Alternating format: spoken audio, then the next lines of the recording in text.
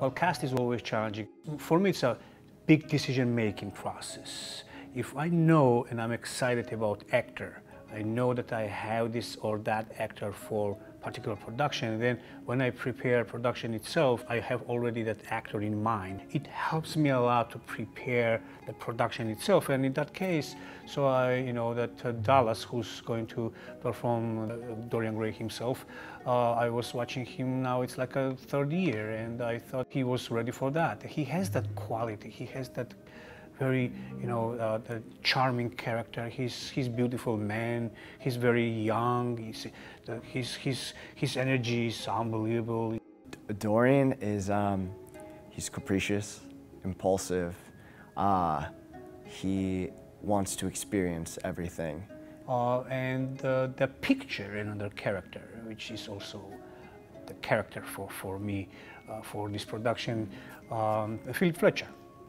Like there's the good angel, bad angel sitting on your shoulder kind of telling you, the portrait in this case would be like the good angel saying, don't do that, don't do that.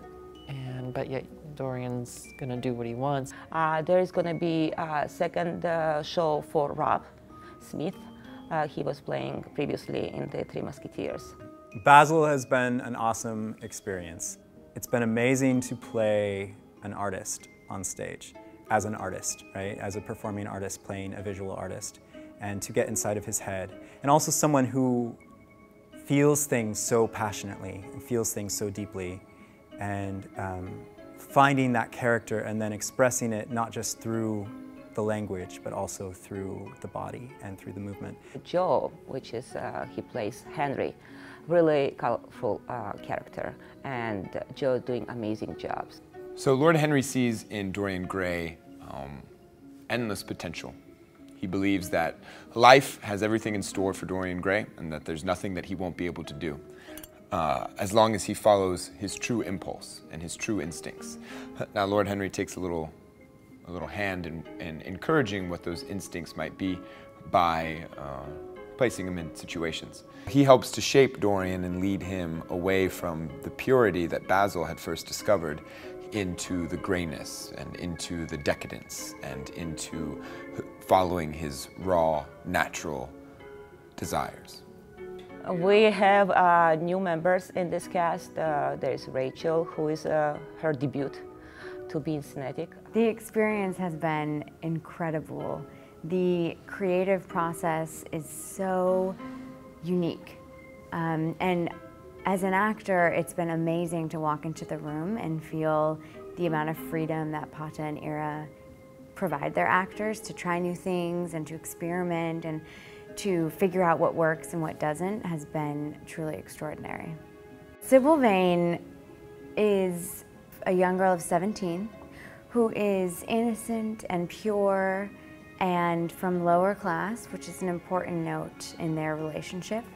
And she falls madly, passionately in love with this handsome, wealthy, young, good-looking man. He's perfect, and he's not aware of his potential, of the effect that he has on people, simply by his beauty. And you couple that with his intelligence, and he's unstoppable.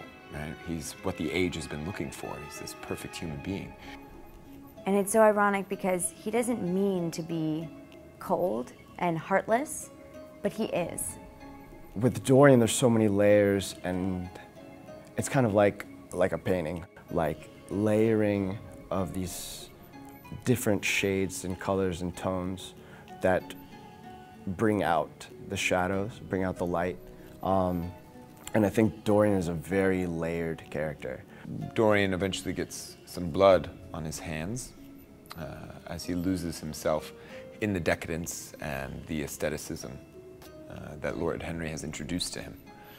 Lord Henry sees him as a protege, but he's also aware that Dorian is capable of more than Lord Henry could ever achieve himself. There's a great line where Basil says, I don't know why I like you so much. And Lord Henry says, well, I represent all the sins you haven't the courage to commit. And I think that Lord Henry sees in Dorian all the sins that Lord Henry never committed when he was afraid, or that he can no longer commit because he's not as beautiful or charming as he once was.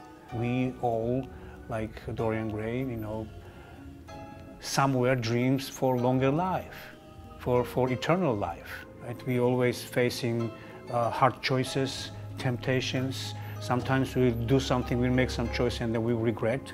And it's same thing with the Dorian Gray. It's full of lust, love, decadence, temptations, and I think that's going to be most complicated production. One of them, I would say, to bring different kind of art forms to tell Oscar Wilde's story, verbally, visually, with movement, with dance, and you name it.